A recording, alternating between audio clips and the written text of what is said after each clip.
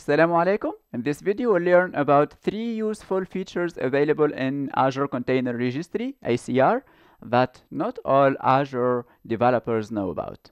Those 3 features are, first of all, the ability to scan the images, the Docker images using Azure Security Center, and then the integration with AKS, and then the ability to create private ACR registry. I'm Hossein Delai, engineer at Microsoft. Follow me in this video to learn more about those powerful features. So to start with, here I have already started some videos before this one talking about ACR and the ability to not only host Docker images inside ACR, but also to use ACR to build the Docker containers themselves. And we have talked also about hosting Helm packages and Helm charts into a repository that will be hosted in ACR. In this video, I'll continue on that logic, and here I'll show you some more useful and powerful features available with ACR. So let's start with the security. So here we can use some other containers and some technologies in order to scan our images.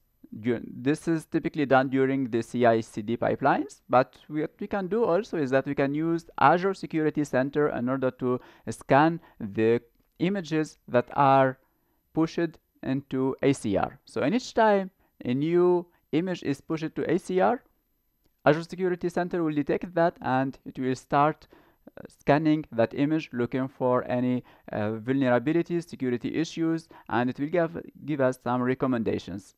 This could be configured on the Azure portal. So here I'm on the Security Center overview, and here you can see some of the recommendations and some of the results about the analysis that have been done on my subscription on multiple types of resources like virtual machines, application services, functions, and this is also applicable for ACR and also AKS. Today we can also scan for your AKS cluster, looking for any bad practices and recommending you a remediation plan for how to fix those issues in your cluster and also in ACR.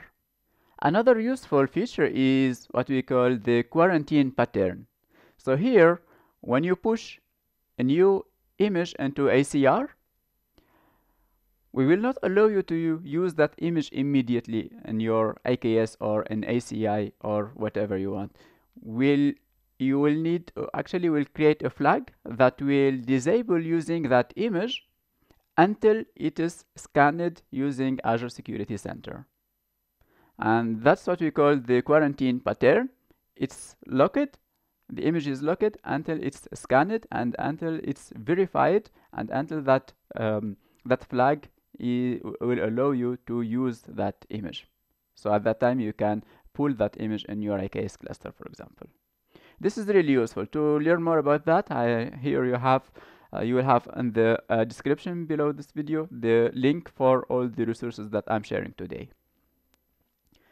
Let's move to another cool feature available in ACR, which is the ability to create private ACR registries.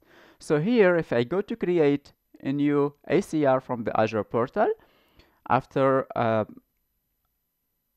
putting the basic information here, if I go to networking, I have here those 2 nice options to create the private endpoint. And if I go to select that, then here it will ask me to create a private endpoint. So if I click that, it will configure.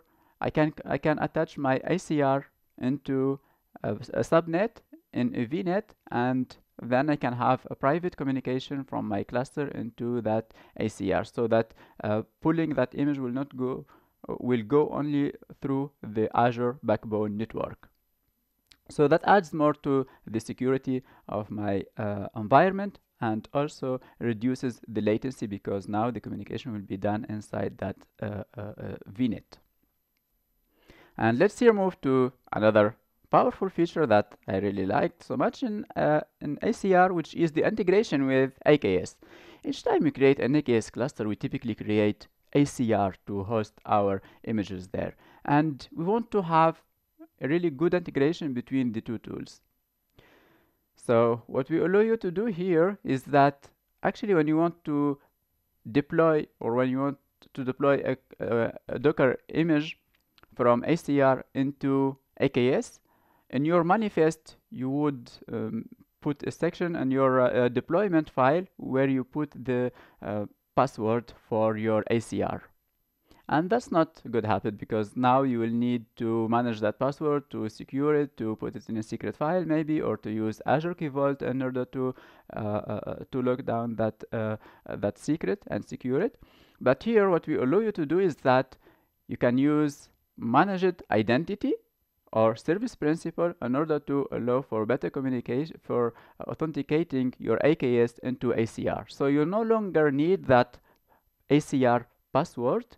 It's the managed identity who will manage that for you. So we can manage that if you create your AKS from the Azure portal, that would be managed for you automatically. So when you select here authentication, you should first choose system assigned managed identity, and after that on the integrations section from here you can choose what is the ACR that you want to connect to. So here I have the section here for container registry where I can choose my ACR registry, and after the creation of those two resources, now AKS will be authenticated to connect to my ACR, and then you can retrieve and pull all the containers or the images from that ACR. This is also we can also enable this integration through the CLI command line. And here if I bring back my CLI, so we have this nice command. You can apply it to an existing or to a new AKS cluster, and here what you say is AZ AKS update, then your cluster and your resource group, then attach ACR, and then you put your ACR name. And with this, the command line will configure the managed identity and will assign the role ACR pool into that identity so that AKS can use that identity to authenticate into ACR. To learn more about this feature, here I leave this link into the description below. So you can use this command if you prefer to use the Azure CLI. To provision the cluster, maybe also you are using Terraform, and we have that integration in Terraform. So here I have a sample Terraform template where I go to create a resource group, then I go to create an AKS cluster that uses system assigned managed identity. So here where we have the identity section, and then we go to create, or we go actually to reference that existing identity. For that here I'm referencing that existing identity that were created with the AKS cluster, this one, and then I'll go to assign a role into that identity, and I want to assign that into my ACR. So here I'm using the Azure RM role assignment in order to assign this role in from between AKS and ACR. Maybe you have more questions about ACR, so I would recommend you to go to this link where here we are trying to answer the most frequently questions related to ACR.